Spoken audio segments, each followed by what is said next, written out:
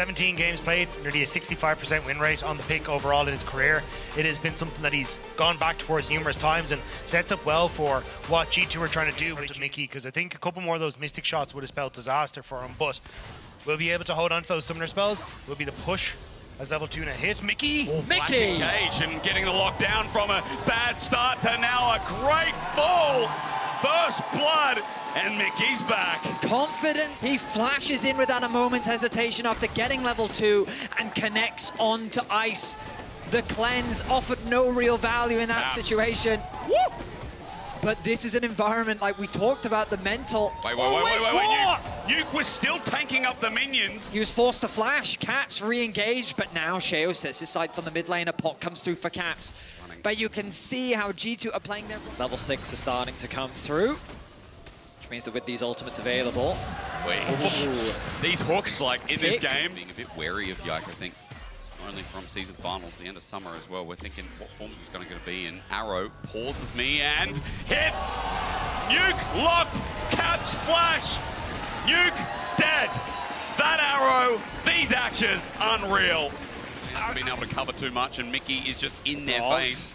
Dragon being taken. Labrov, you're right. It tries to get predicted by Miky as he waits out the cooldown. True shot barrage for the steal, but it's a smite down from Yike. 2 dragons for G2 in the early games. I wonder if he was close to the Blade of the Ruin King upgrades. Yike looking to contest, though. This might be bad for him, but it's not enough. Hello. Is fully committing, but the blast cone's taken.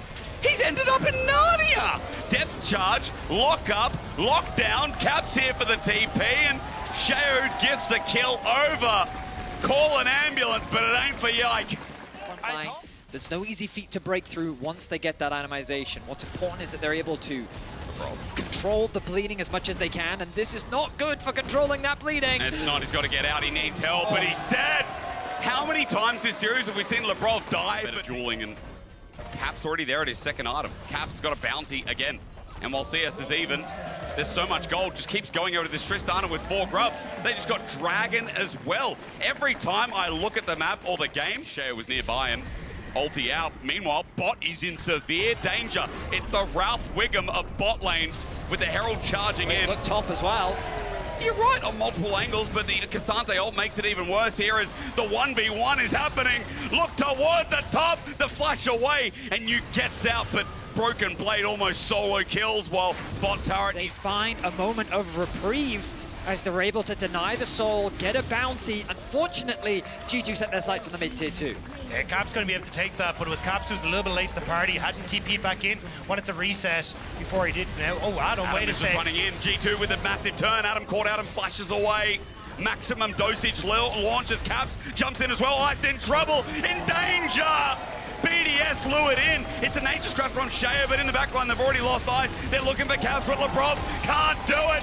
BDS, they're fading, they're falling. The reverse sweep is crawling, and I really do think BDS are indeed cursed. BDS fans are bawling as they look at their screens. An ace for G2.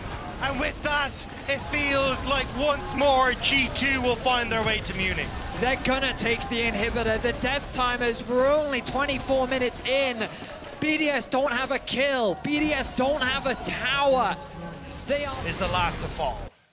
An inhibitor falls. Oh, man. And you can see the reality setting in.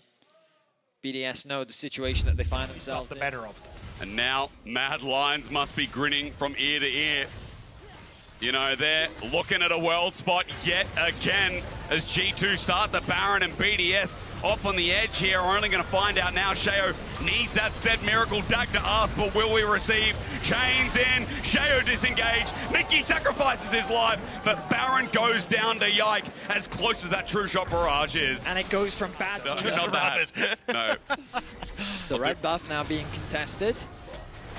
I don't think that red buff belongs to you, BDS. Miky thinking about a Hex Flash over the wall. Goes to pop Broken Blade's there. Dredge line into Adam, and he ain't as tanky as he feels as Arrow will fly short, but the Brand ult will not. Petrifying Gaze though from Nuke gives options, but flash away from Hans. Sama keeps him alive.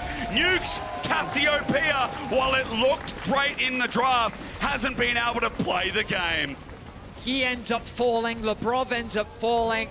The wall that was BDS's top side has crumbled, and now with the Baron buff, G2 set their sights on the second inhibitor and maybe even the game. I mean, now the death timers are long enough. Inhibitor's going to start it off. I mean, BDS were given this window of hope, and G2 are quick to close it as the engage comes from Sheo. G2 battle down an access turret to lock BDS out of Munich, of season finals, and out of Worlds. They're paving a road, and G2, nobody will get in their way as they lock in their place at Munich and once again define this region.